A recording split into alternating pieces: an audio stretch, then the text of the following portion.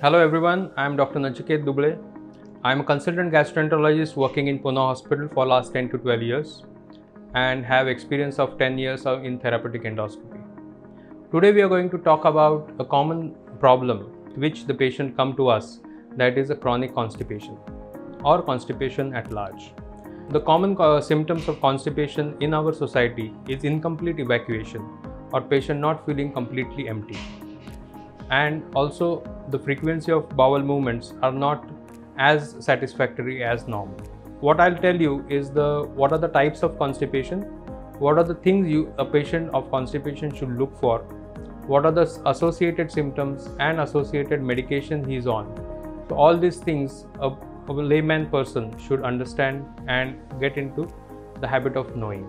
I will categorize the constipation into 2 to 3 categories. One is patient have slow transit constipation, that is there are no sensation of having a bowel movements. These patients' intestines are slow and they do not propel the food material or the feces ahead to get evacuated by the rectum. Some patients have sensation of getting evacuated but has a lot of difficulty in evacuation. They feel there is some amount of obstruction at the evacuation point or the anal canal, and some patients have constant incomplete evacuation or constant feeling of going for the toilet. So these are the 3 categories broadly of patients who come to us. So each category has a different level of evaluation, different tests need to be ordered, and the treatment also differs.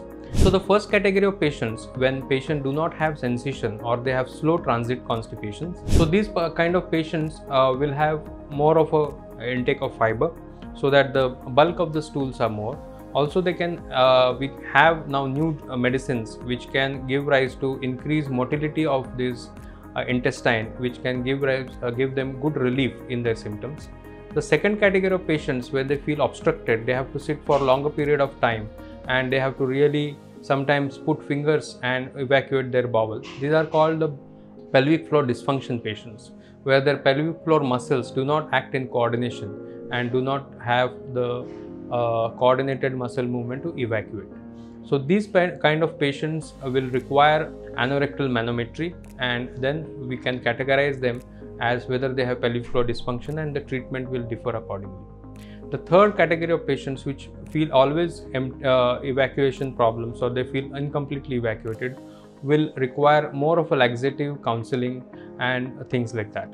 The most important aspect of constipation, whether this constipation is just functional or there is some obstructive lesion in the intestine.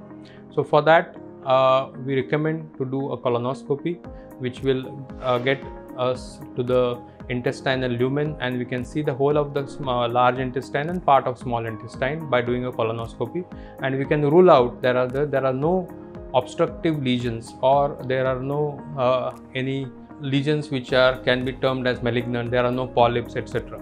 So I would recommend that anybody who has a constipation which is not getting relief by medications for more than a month should get evaluated by an expert, and according to the expert's advice should get evaluated by either doing colonoscopy, anorectal manometry, etc. The most important and troublesome symptom of constipation which is associated with it is the blood in the stool. Whether this patient is having constipation and also having blood in the stool should get immediately evaluated and should not wait for the symptom to resolve on its own. So this is largely about constipation. If you have any queries, you can write in the comment section and we'll try to address these queries as much as possible. Thank you.